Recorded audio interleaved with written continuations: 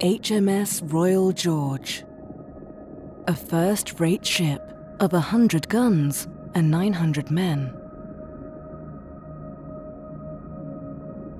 One of the finest ship models ever made. Ships like this changed the world, fighting for territory and protecting trade.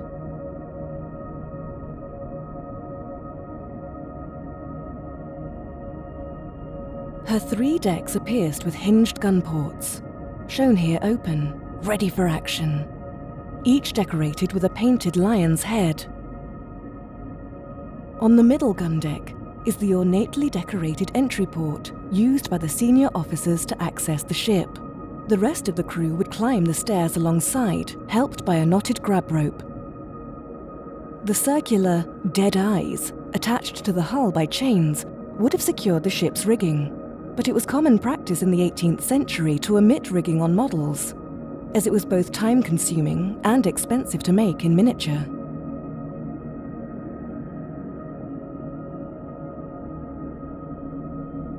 The painted bulwark screens show mythical sea creatures, foliage, and trophies of war. The large angular beams protruding out from the bow were known as catheads, which supported the heavy iron anchors.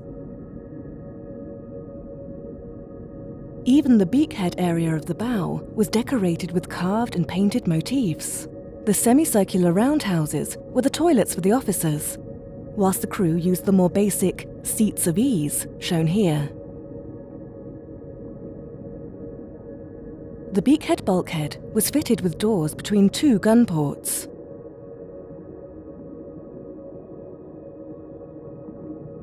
The beautiful and intricate figurehead, carved from boxwood, depicts the youthful King George III dressed in classical warrior's uniform. The horses' heads even include the pulsating veins running down their noses to the flared nostrils.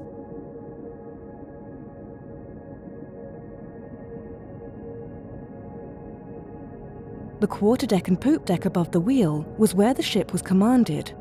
A ship of this size required a large double wheel, operated by 4 crew when the weather conditions were bad. Along the edge of the poop deck above the wheel is an inclinometer to show the ship's angle of heel when under sail.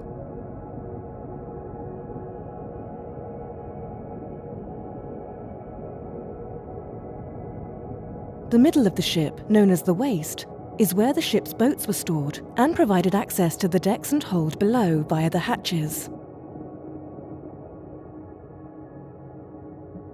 Remarkably, the port side of the hull has been left partially unplanked to show the layout of the frames and internal construction of the decks. Every 2 frames have been omitted to allow natural light into the model, to highlight the many internal fixtures and features. These massive frames were not single pieces of wood, but were made of many individual curved pieces held together with wooden tree nails and metal bolts.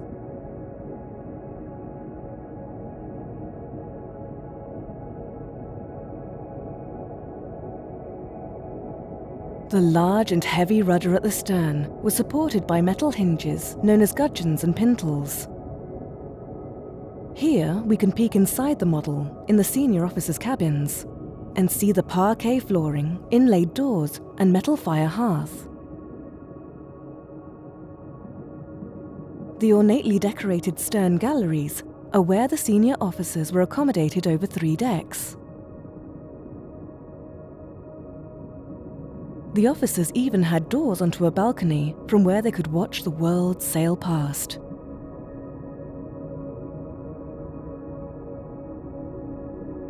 The windows are surrounded by ornate decoration to highlight the importance of this area of the ship. The model makers used bone and pearl to make it gleam.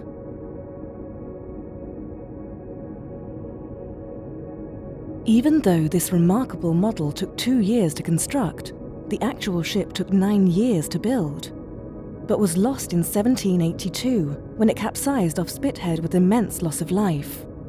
Around 1,200 died.